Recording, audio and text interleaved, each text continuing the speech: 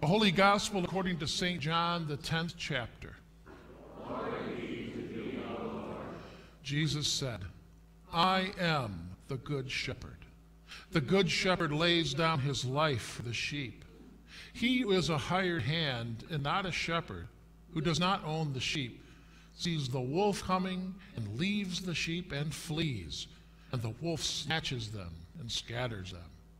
He flees because he is a hired hand and cares nothing for the sheep. I am the good shepherd. I know my own, and my own know me. Just as the Father knows me, and I know the Father, and I lay down my life for the sheep. And I have other sheep that are not of this fold. I must bring them also, and they will listen to my voice. So there will be one flock, one shepherd. For this reason the Father loves me, because I lay down my life that I may take it up again. No one takes it from me, but I lay it down of my own accord. I have authority to lay it down, and I have authority to take it up again. This charge I have received from my Father. This is the gospel of the Lord. Praise be to thee, O Christ. Let us together confess our Christian faith through the words of the apostle.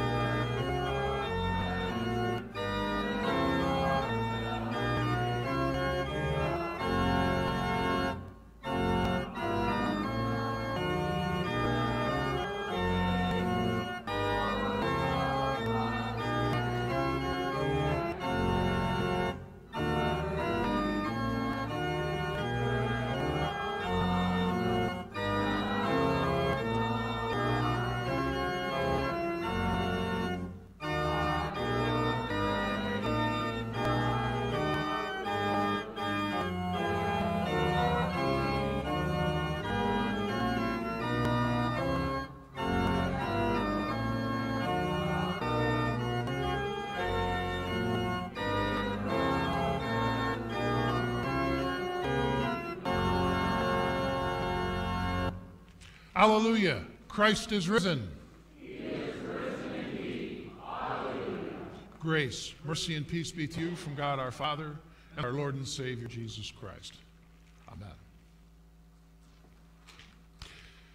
The particular focus for this morning comes from our epistle reading from 1 John 3, especially verses 14 through 18.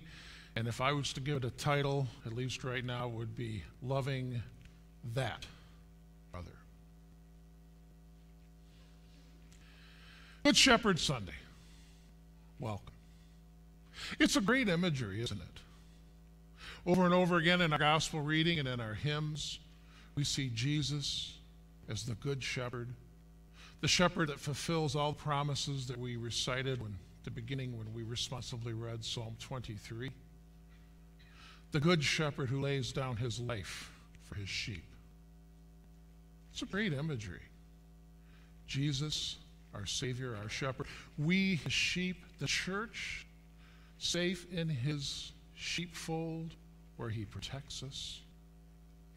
And as you think about that, and as you apply that imagery of being a sheepfold, being the sheep of his flock, what comes to mind?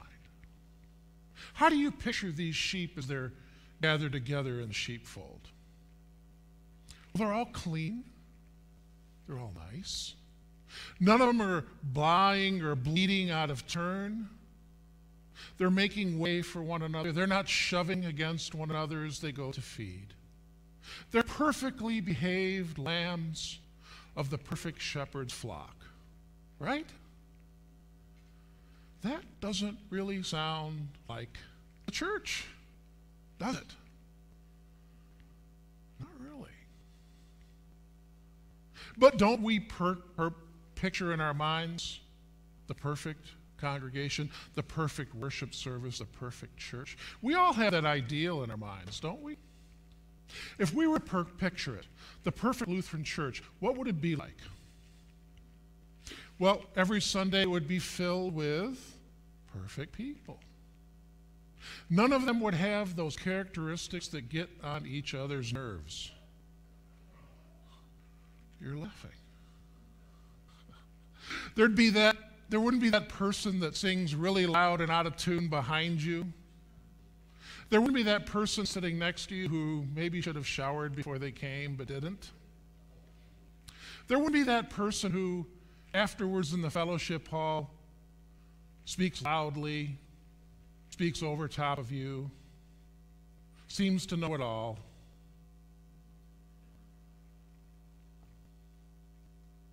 It'd be a perfect service.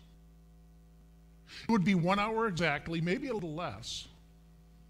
It would be the perfect mix of traditional and contemporary worship tunes that satisfy the needs and desires of everyone, played at perfect speed, sung at perfect speed, and oh, by the way, the pastor would keep his sermon 10 minutes or under. He would be entertaining, he would be energetic, he would be one that challenged you and taught you and lifted you up, never knocking you down. And, well, I don't think that congregation exists anywhere this side of eternity. Because the church is not a gathering of perfect people. The church is God gathering broken, sinful people who need to be in the presence of their good shepherd. And the people who are involved in the worship, both the worshipers who contribute their part, the worship assistants, and even the pastor are as well broken, sinful people. That's the reality. Now, if we weren't church, if we were some kind of other group, what would we do? Well, we would want the perfect gathering to attract people when they come in. What we used to do, what was one of my jobs, at least what they wanted me to do when I was a manager at Hiller's, was to get rid of the undesirables, to make them want to leave. And sometimes that attitude that is outside the church filters its way into the church. there are people who get on our nerves that we wish wouldn't come if we were honest with each other. If we were to do that, think about it, where would it stop? Where there's that one person that you have in your mind, when they're gone, who's the next one? The bar keeps moving down till how long before it gets to you or it gets to me? Because as a broken, sinful sheep, there's things that I do that get on your nerves. That's not what Jesus has in mind when he calls us the sheep of his pasture, and he the good shepherd.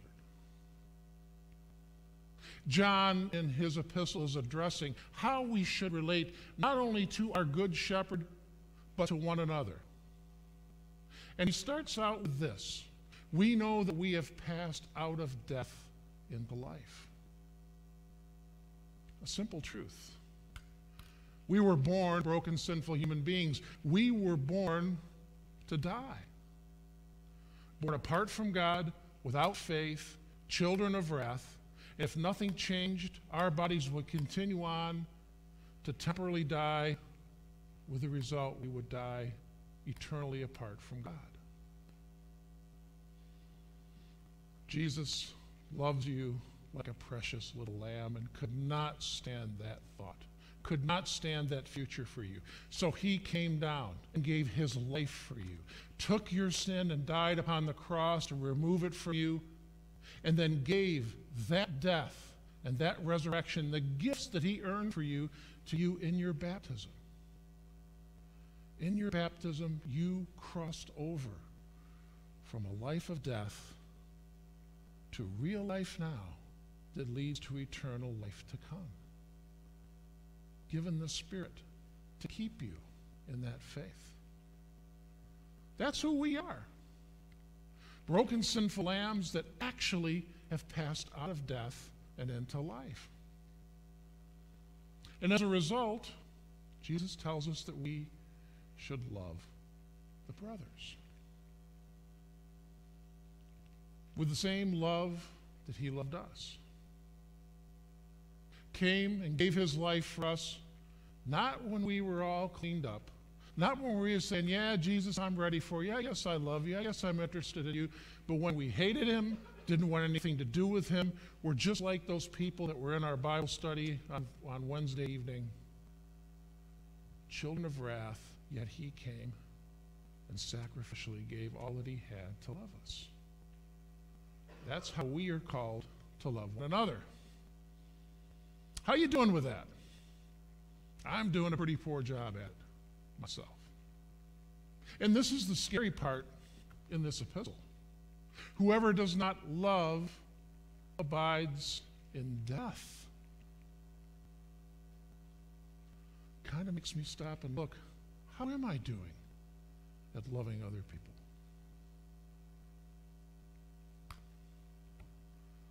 It's important to remember the source of that love and what that love means to us. He knew that we would struggle to love one another, yet he gave his life for us. Loved us so much that he saved us from death, saved us for eternal life, laid down his life for us. So this love that we're to have for one another is a sacrificial love. We should be willing to give of ourselves up unto the point of our life for our brother and sister in faith, for those that are sitting here in the same room as you, and also those who are not in the same room that confess faith in Jesus Christ. And there's this. Everyone who hates his brother is a murderer, and you know that no murderer has eternal life abiding in him. That hits hard. I'd like to tell you that through my life I never have anybody that I hate. There are certainly people outside the church that I could say that I hate, but what about inside the church? There are times when I might have hate toward my brother or my sister. When they do things that get on my nerves, when just who they are, their characteristics of who they are, grind on me. It's not just a matter of me putting up with them saying, well, that's who they are. I'll let it slide. Letting it slide means you still have hate in your heart for them.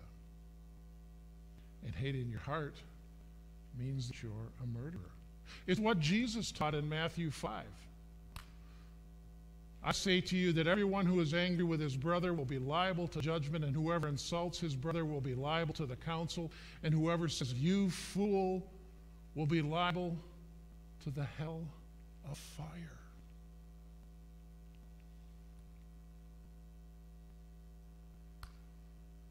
These words condemn me. And I imagine they condemn you. They're tough words. Here's where our doctrine as the Lutheran Church comes into play. These words are words of law. You are not saved by the words of law. You are condemned. Now, in all actuality, John is preaching this to the church, to the assembled group of believers, those who have confessed their sin and confessed their Savior. That makes this the third use of the law, which is given to guide us as Christians. How are we to live out our Christianity? How are we to live as sheep of the flock? How are we to live with one another? But it's a fact that even when the law is being used in its third use to guide us, it always condemns us. It always has that second use. The Holy Spirit moved John to write these words, in part to crush my heart and to crush your heart. Not to leave you there, but so that he could come with love of Christ and heal it. He condemns us to keep us in what's called repentant faith. A faith that keeps confessing, no, I don't live as I'm supposed to. I don't meet the demands that Christ makes of me, and I never could. But he met those demands for me. And he gives me credit because he lived the perfect life for me. And he forgives me for when I don't. And because of that, even as I sin, I look to my Savior and receive his love and his forgiveness, his stamp of approval, his declaration that even though I act like a poor, miserable sheep and I treat others shamefully, he declares me to be in right standing with the Father because of all that he has done, not what I do. That's the truth. That's the truth of the gospel. That's the truth of who you are as a baptized child of God. You are forgiven. I don't care how many times you've been a mean and nasty sheep to somebody else. You are forgiven, as I am forgiven. He loves you so very much. That's why he called you here. And he breaks your heart to build you up so we can begin sharing that very special love that Christ gives us with one another. We are to know we've passed from death to life. We no longer live a life headed to eternal damnation. Our goal and our end is eternal life with Jesus Christ. And on the way, he calls us to love one another. And these words are written as a reminder to place before us a goal. This is where we should be headed. This is what we should be doing as Christians. As forgiven Christians who have received Christ's love, we need to begin and to continue working on loving one another. Knowing that it doesn't happen perfectly. We're faulty. We're sin. We fail. Yet when we confess, we receive his forgiveness and are picked up to continue on, to learn from our experiences, and to love maybe a little better next time. That's repentant faith. Yes, I've sinned, but I have a Savior. I'm forgiven. I get up and I go again. Not condemned, but forgiven and cleansed, renewed in my faith through word and sacrament, to live out that faith, to have the goal of loving others like Christ loved me, to look and see, does my brother have a need? Certainly we're asked to fill temporal needs. People among us that have temporal needs like transportation or help with their yard work or anything else in their lives that we can help with, we're certainly supposed to do that, even if it means that we need to give up some of our time, talent, and treasures. But along with that, when you think of time, we're also to give some of ourselves, to sit and listen to those people that grate on our nerves, to not run the other way, but to reach out with them with the same love that Christ reaches out to us, who always bends a listening ear to us, even when we prattle on, even when we ask for things we're not supposed to, even when our prayer is tinged with anger. He still loves us, and he still forgives us. And he calls us to show that love, not just with words, but in how we act, in the work of our hands, in the time that we spend, in using our talents and our treasures. It's a challenge. Welcome to the real sheepfold here in the church. Welcome, lambs who are not perfect. Neither is your under-shepherd. I feel your pain. I know what it's like to be crushed by some of these words, yet I know who my Savior is. And I know that he loves me and forgives me. I know that that love is really beyond understanding. Yet it's mine, and it's yours. And he breaks my heart to build it back up, to mend it, to become more like my Savior, better at sharing his love with others. And I'll do that, and I'll commit on leaving here today that I'm going to love better, and then I'm going to fail.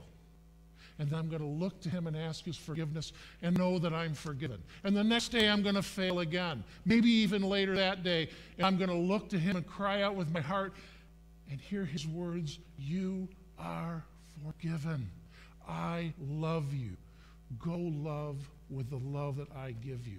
That's the life of sheep in the sheepfold. The love that the shepherd gives us. It's not perfect yet, but you are declared perfect sheep by your faith. And we're headed someplace. We're headed to a place where there will be nothing but perfect sheep, in a perfect sheepfold, with perfect worship, and it'll last forever. But until now, in our imperfection, maybe we are primed and ready to help those who are not perfect out there, who might come and visit, who might be comforted to see people that don't think they're perfect, but know that they're broken, and know that they have a Savior that heals brokenness and forgives.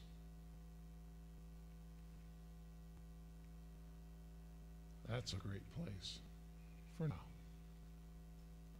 Welcome to his sheepfold. Welcome, lambs of the Good Shepherd. He loves you.